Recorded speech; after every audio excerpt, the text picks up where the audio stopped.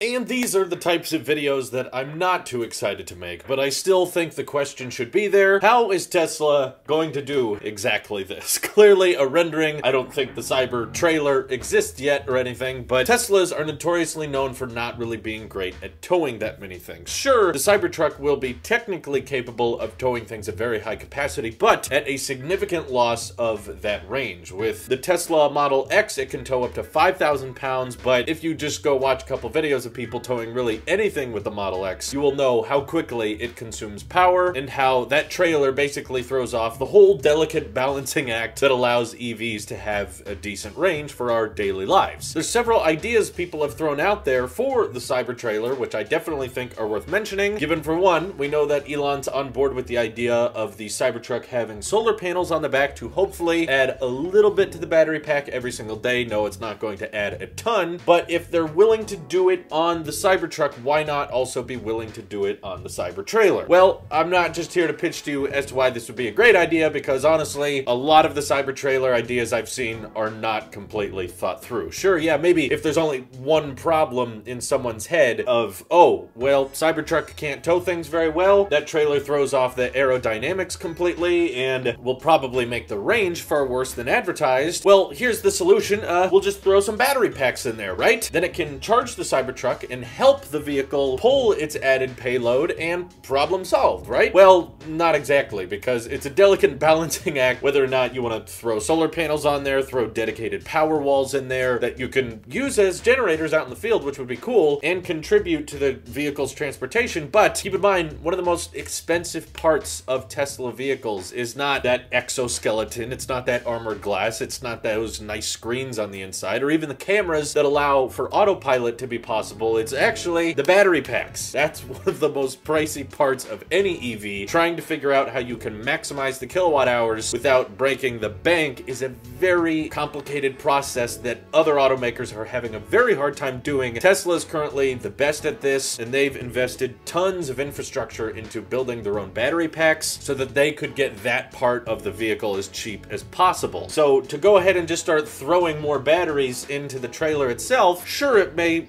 help with towing this thing long term, but that's also going to make a very expensive trailer. So while you're trying to solve the problem of this towing dilemma, you're also making it more difficult and harder to obtain for everyday people, because a Cyber trailer with the bottom laced with battery packs would be very much more expensive than what most people pay for trailers. And kind of the same thing goes with solar panels. Just like Elon said in his tweet, there will be an option to add solar. It is not a guarantee on every single Cybertruck, and that's probably because solar panels are not known for being particularly cheap, especially if you want to layer them all on that garage door style cover for the vault. And with all the square footage you have with this Cyber trailer going on, even if you want to wrap all of the back and the top and the sides with solar panels, that's going to make the cost go up substantially.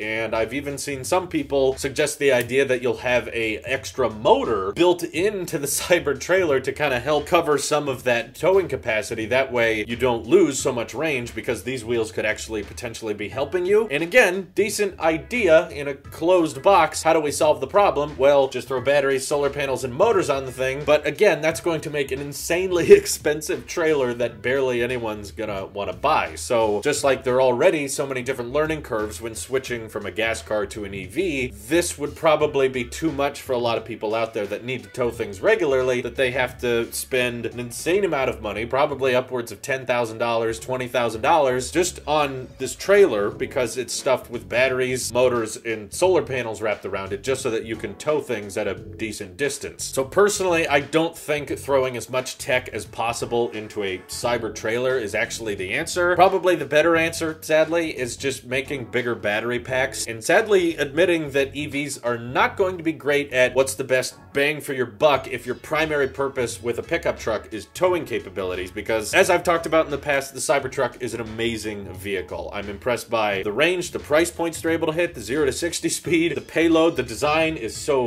weird and out of the ordinary, and I think it checks a lot of boxes, but you cannot check every single box when designing a next generation vehicle. You can try, but it's not always going to work, and this is is a big Achilles heel for electric vehicles is, I think, towing, because you're kind of limited by physics and how much energy it actually takes to tow something. And Engineering Explained did a great video showcasing why EVs have such a hard time towing, why they're so inefficient at it, and why when a Model X decides to have a trailer, suddenly the range is cut in half, sometimes even more. In his video, he can break down the math for you. I'm not going to do that in today's vid. I'm just going to simply say that what Tesla's probably trying to combat this with is just extremely better efficiency, trying to make the aerodynamics as good as possible, trying to make the electric motors work as well as they can, so that even when that range is drastically compromised, hopefully it won't matter too much because the range will be so good as it is. So if you're part of that demographic that's like, I need to tow things, I tow things all the time, but I'm interested in getting an EV like the Cybertruck, basically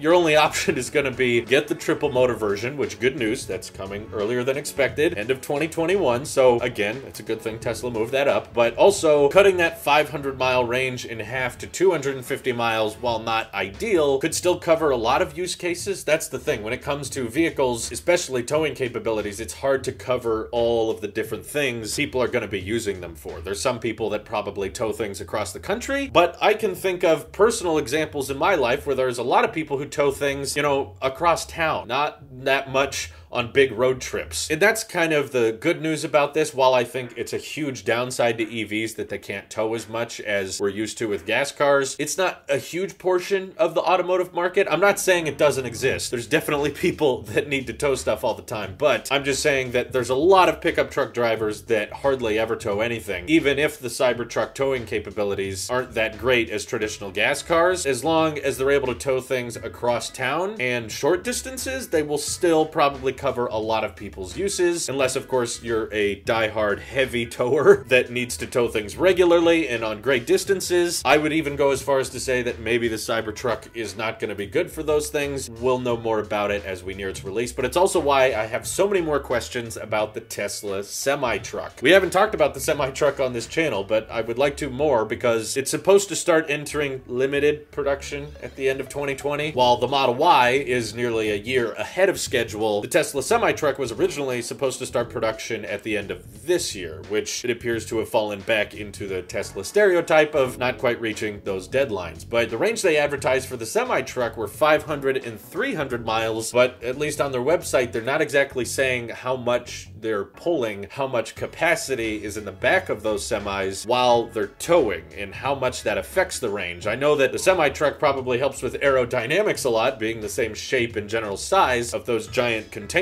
on the back, but that's probably one of the primary reasons the semi-truck is being delayed. For one, probably requires a huge amount of batteries, and that's going to suck up the supply chain they currently have. And for two, Tesla did not really talk too much about on stage how much of a payload this thing can take and how much that affects the range of the semi-truck, which is going to be a huge factor for any commercial use. That towing capability, how much weight they can store behind them, that's going to influence a lot of people's decision. And the fact that Tesla didn't want to talk about what the weight of the semi-truck actually is and how the range is affected by the larger payload, that probably doesn't mean good news. If it's going to be really great and really efficient at hauling massive amounts of cargo, they probably would have brought that up on stage, and they didn't. So my guess is behind the scenes, they're still trying to work on that and try to make it as good as possible so that even when you're loaded up to the brim with cargo, the range will probably get affected by that, but hopefully the base range, the one that you get when you're not towing anything, will be good enough that even when condensed down, it can still cover a lot of people's uses. Believe me, I'm all about, yeah, let's throw some battery packs in there and solar panels in there, but it would probably end up costing a fortune, so I don't think that's the easy solution at the end of the day. And I think probably what Tesla's going to try to do is just stuff as much efficient range as they can into the Cybertruck, probably get it more than a 500-mile range, so that when you're towing something of very high capacity, you know, the